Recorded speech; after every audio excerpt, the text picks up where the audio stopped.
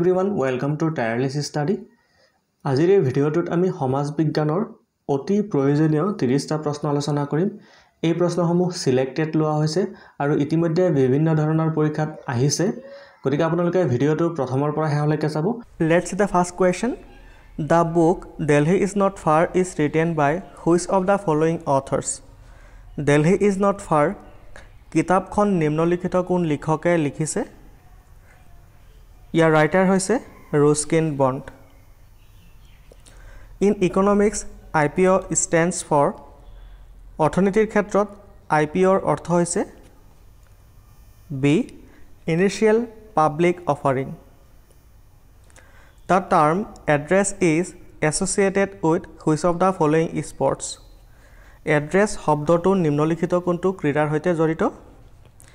Address শব্দটো গল্ফৰ লগত জড়িত, গল্ফ খেলৰ লগত এড্ৰেছ শব্দটো জড়িত। Which of the following best describe the nature of Indian economy? নিম্নলিখিত কোনটোৱে ভাৰতীয় অৰ্থনীতিৰ প্ৰকৃতি বৰ্ণনা কৰিছে? ভাৰতীয় অৰ্থনীতি হৈছে মিক্সড ইকনমি, অৰ্থাৎ আমাৰ এ নম্বৰটো শুদ্ধ হ'ব। Megasthenes, a Greek historian, visited India in the reign of Dash in the 4th century BC. Megasthenes এজন গ্ৰীক বুৰঞ্জীবিদ আছিলে। তেখেতে খ্ৰীষ্টপূৰ্ব 400 শতিকাত কোনজন শাসকৰ শাসনকালত ভাৰত ভ্ৰমণ কৰিছিলে? মেগাস্থিনিছে চন্দ্ৰগুপ্ত মৌৰ্যৰ শাসনকালত ভাৰত ভ্ৰমণ কৰিছিলে।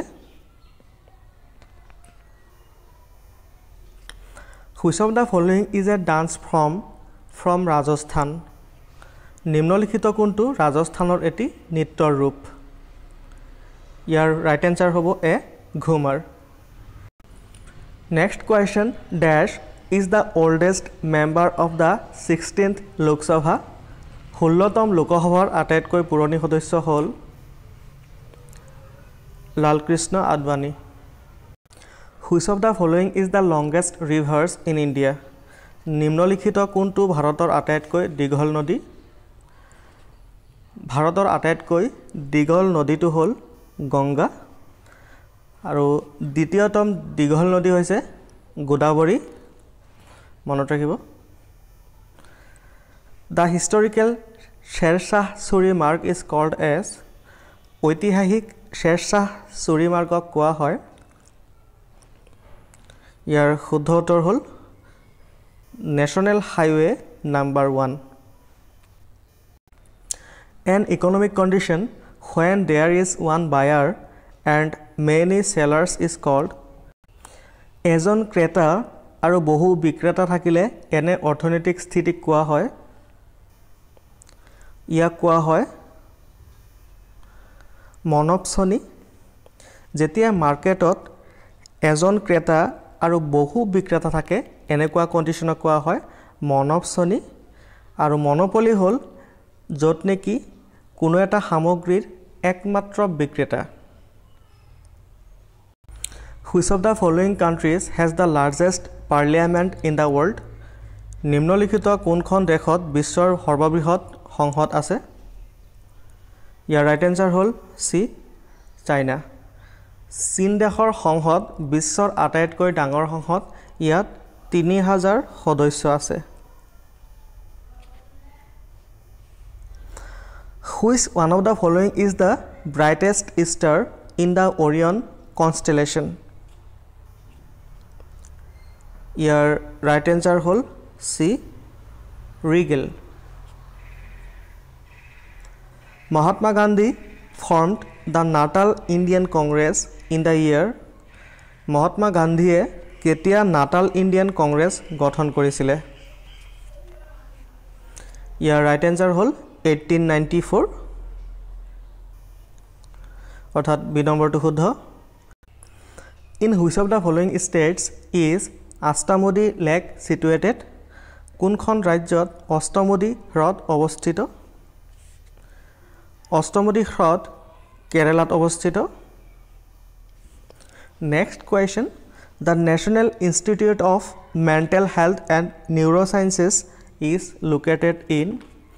ৰাষ্ট্ৰীয় মানসিক স্বাস্থ্য আৰু নিউৰোবিজ্ঞান প্ৰতিষ্ঠান ক'ত অৱস্থিত? ই বেংগলুৰুত অৱস্থিত বৰ্জাহোম the নিঅলিথিক site is located in নব্য প্ৰস্তৰযুগীয় স্থান বৰ্জাহোম ক'ত অৱস্থিত ই জম্মু কাশ্মীৰত অৱস্থিত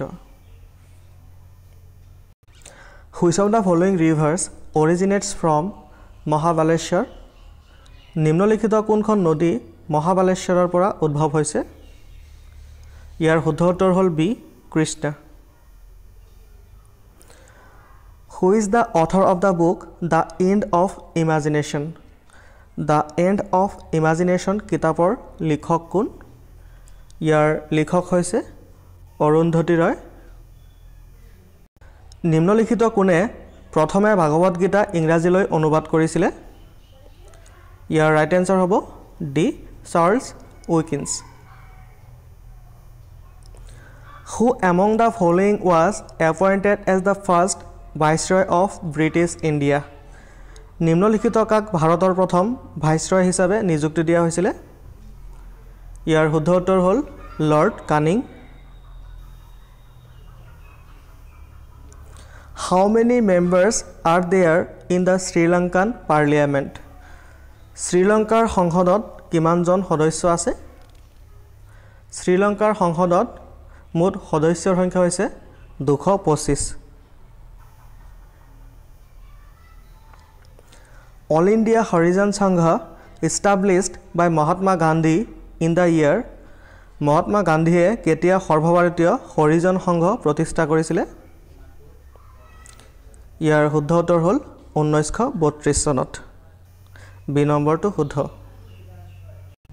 In which place did satyagraha first started কোন স্থানত প্ৰথমে সত্যাগ্ৰহ আৰম্ভ হৈছিল প্ৰথম সত্যাগ্ৰহ আৰম্ভ হৈছিল চম্পাৰণত এইটো আছিল আমাৰ শেষৰটো প্ৰশ্ন যদি ভিডিওটো ভাল লাগে তেনেহলে এনেকুৱা এডুকেশনাল ভিডিও পাই থাকিবলৈ আমাৰ চেনেলটো সাবস্ক্ৰাইব কৰিব গতিকে সকলোকে ধন্যবাদ থাকিল Louis Gluck received the Nobel Prize of 2020 in which field? 2020 চনত লুইস গ্লুকে কোনটো ক্ষেত্ৰত নোবেল বঁটা লাভ কৰে? ইয়াৰ ৰাইট আনসাৰটো হ'ল B literature. Next question Who won Nobel Prize in Physics in 2020? 2020 চনৰ পদাৰ্থ বিজ্ঞানত কোনে নোবেল বঁটা লাভ কৰে? এ ৰেইনহাৰ্ড গেঞ্জেল, ৰজাৰ পেনৰছ, এন্ড্ৰিয়া gas all of the above ইয়াৰ শুদ্ধ উত্তৰটো হ'ল D all of the above who received the Nobel Peace Prize in 2020 2020 চনৰ কোনে শান্তিৰ নোবেল বঁটা লাভ কৰে ইয়াৰ ৰাইট আনসাৰ হ'ল বি WFP অৰ্থাৎ World Food Program who has been awarded Nobel Prize in Physiology or Medicine 2020 2020 চনৰ চিকিৎসা বিজ্ঞানত কাক নোবেল বঁটা প্ৰদান কৰা হৈছে Michael হোটন Charles rice Harvey alter all of the above ইয়াৰ শুদ্ধ উত্তৰটো হ'ল D all of the above next question who among the following won the Nobel Prize 2020 in economics অৰ্থনীতিৰ ক্ষেত্ৰত 2020 চনত কোনে নোবেল বঁটা লাভ কৰে Robert Wilson Paul মিলগ্ৰুম both A and B none of the above year right আনসাৰটো হ'ল সি both A and B